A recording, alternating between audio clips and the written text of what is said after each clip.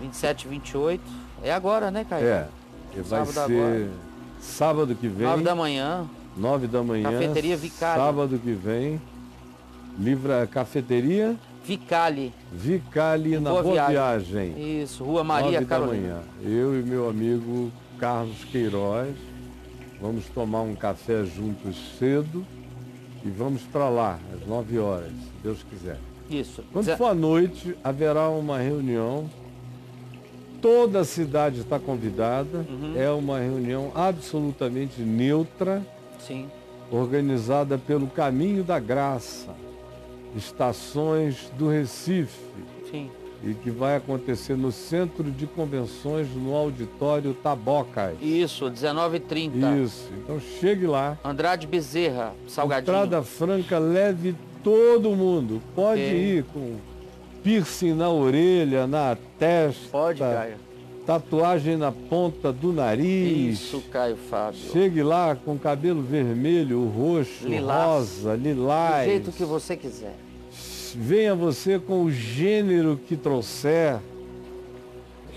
É a reunião que eu gosto. São essas reuniões onde os que precisam de médico vêm. Amém, Caião. Então podem vir e convidar os amigos. Sábado à noite no Centro de Convenções. Um louvor gostoso que a moçada está preparando. Eu estou aguardando você. Maravilha. No domingo de manhã, na Catedral da Reconciliação, na comemoração dos 15 anos desta comunidade, que originalmente era eu que iria pastorear essa comunidade. Olha só. Mas aí a vida mudou, o Lucas morreu, várias coisas aconteceram e o Martorelli foi para lá e iniciou. Depois o Martorelli não pôde continuar, acho que uns 2 anos e meio, 3 anos depois.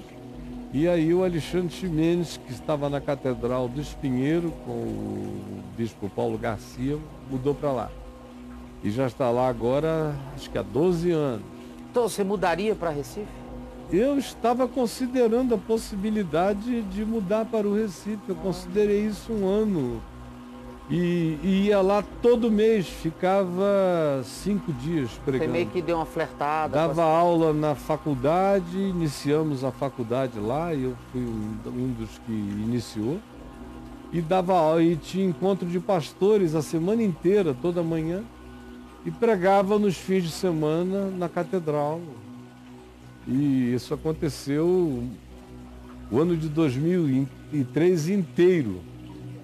Foi assim. Eu ia orando, vendo, mas o meu coração não chegou a ter a paz necessária para fazer isso.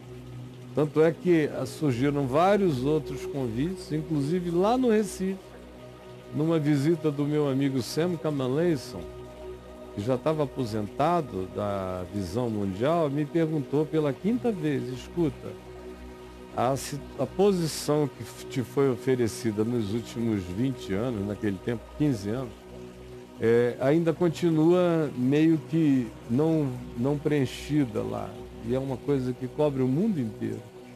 Você não quer ir? Ainda dá tempo. E eu falei, não, olha, aqui eu já sei que eu não quero ficar, mas também eu sei que eu não quero entrar nessa.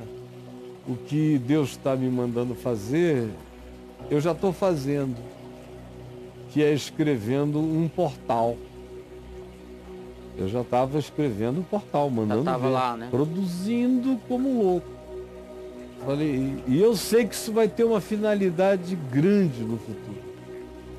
Agora eu não quero ir para longe disso aqui que está acontecendo. Eu não sei bem como vai ser nessa nova fase da vida, mas eu sei que será diferente e bom. Sei, cara. E aí, quando veio o convite mais incipiente de todos, que era aqui de Brasília, eu tive paz para aceitar na hora. E não tinha nada aqui. Você não tinha pensado em Brasília? Não, e não tinha nada, vezes nada. Olha só. Era começar a reunir numa casa. Impressionante. Sem nada.